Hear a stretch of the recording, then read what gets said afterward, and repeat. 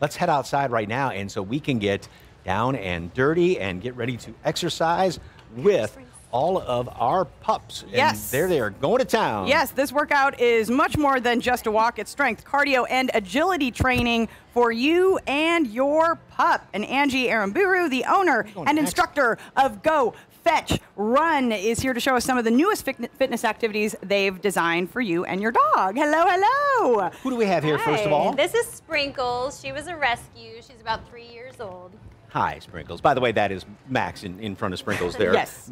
Our dog. So, yes. All right, so the whole point of this is to just kind of bond with your dog and get a little exercise in, because people like to take their dog for a walk, but take it one step further, right? Exactly. It's a great way to get in a really good, intense workout when you don't just want to walk the dog or run with the dog. And some dogs aren't very good runners, so it allows you to get in a good workout. Your dog gets exercise. They can practice basic training skills and learn a few new tricks. And it's less boring, you know, for them too. It keeps them engaged if you change it up. Okay. It is. And it's the most fun workout, I think, that you'll find. Okay. And if the obstacles are too hard, like say for little Max here, we can modify it, right? Yeah, everything can be modified for dogs and people. So it truly is for anyone or any dog. It's going to be okay, Mike. If he would just try, he could make it over that. We'll see that later. Yeah. Okay. All right. So what's this first one right here? So we're going to start with our agility run through the cones. And we have? We have Celine and Zeus. Oh, wow. They make it look very easy. So Okay, yeah, thank you, Max, for your bark of support there.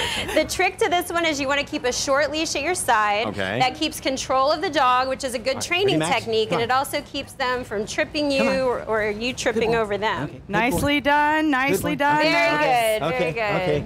You got style points there, Max. You done good. So. Okay. And of course, where do classes take place? At Phil Hardberger Park off of Blanco. And our season grand opening, which will be our 3rd year, is Sunday, September 8th at 8:30 a.m. And that is perfectly normal. Okay. All right. So this next obstacle, because Celine just tried to do it. Maybe we can come back and try and show it off again. It comes up easy, so it doesn't trip you. So would you like me to demonstrate again? Short leash. If you want it more challenging, you can do 2 feet. If you want less challenging, 1. Sorry, Sprinkles.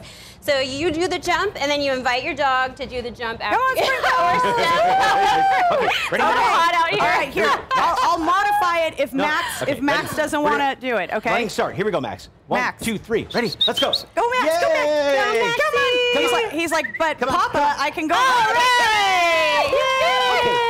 That was very good.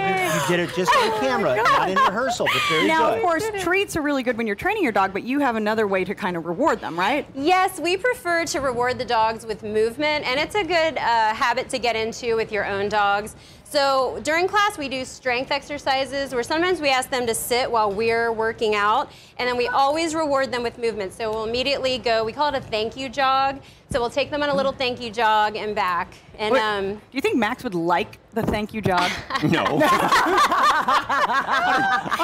know until you try. It's an effort for him just to go outside and go, oh my God, okay, It's I'll too get that hot, out of the way and then Papa, come take back me in. back in. And Yes. he takes a nap after that. So what are we doing right here? You said the infamous burpees, right? Yes, we're going to take burpees to a new level. We're going to do them with our dog. And so this actually works their core and their hindquarters. Okay. Celine and Zeus are going to demonstrate really quick. So they can either start in a seated position or a standing position, and that's going to help their hips and core. So she's going to come up, bring the dog's paws down, do her burpee, come in, and if the dog cooperates, do it again.